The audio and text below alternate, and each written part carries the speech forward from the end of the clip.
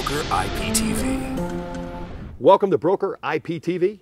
My name is Mark Eibner, and we are on our official Friday afternoon Skype-in with Ed Kohler, and Ed Kohler is with Haystack and a Needle, and also the author of Technology Evangelist. And Ed, welcome to the show.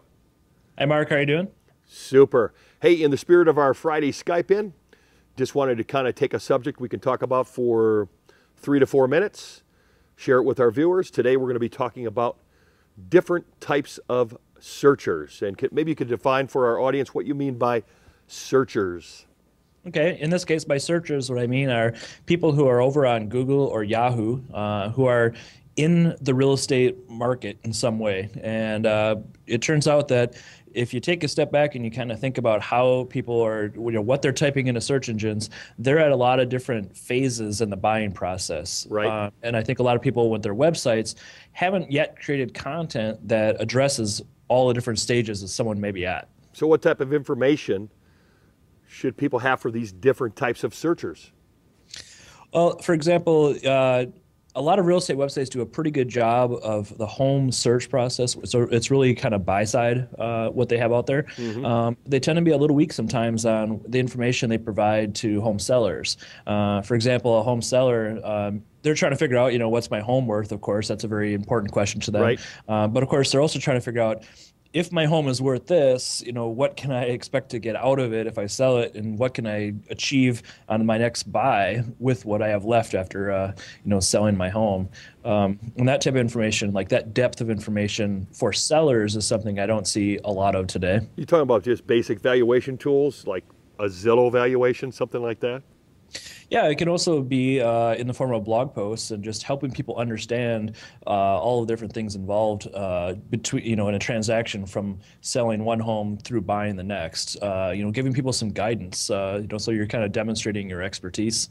Sure. Yeah, excellent point. Actually, being a little more transparent, coaching people through the selling process so they can get to the buying process. Maybe area stats, zip code stats, style stats, something of that nature.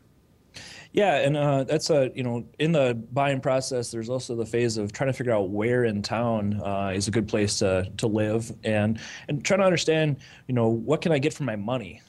Is something that I think is still trying to be figured out online. For example, say someone works in a downtown of a metropolitan area, right, and they want to spend $300,000, and they hope to have a house with a yard because they have a dog or something. Uh-huh. Well, there may be some compromises they need to make in terms of how far they are willing to drive and different types of neighborhoods and things. That type of information to kind of help guide people towards, well, what neighborhoods or suburbs or whatever should they even be considering? Mm-hmm. So that kind of stuff to kind of get people pointed in the right direction is another area where when people are trying to think about what sort of terms people might type into a search engine, where you could have content that kind of addresses that. You bet. Any good sites you can name off the top of your head that agents or companies are demonstrating this type of information for different types of people in searches? To me, the best stuff I see today is mostly agents who have taken ownership in neighborhoods, where whatever neighborhood they happen to work or city they happen to work in, if they've created a blog where they've just decided, I'm going to document everything I can about this and share what's going on, people stumble across those through search, because blogs tend to do very well on search engines. You bet. But I haven't seen much of it where it's tying it together, where they tend to be a standalone blog and then a separate, ADX type website. There's starting to be some mergers there, but it's not as elegantly tied together in most cases as it could be. Okay, so we're talking about kind of hyper-localism, really. That's what it's coming down to. Yep. Super. Well, once again, some great information, Ed, on our Friday afternoon Skype-in. Appreciate you being with us today. Thanks, Mark. And we will see you next Friday. And so for more great information, make sure to keep your browser on Broker IPTV. Find more real estate videos at brokeriptv.com.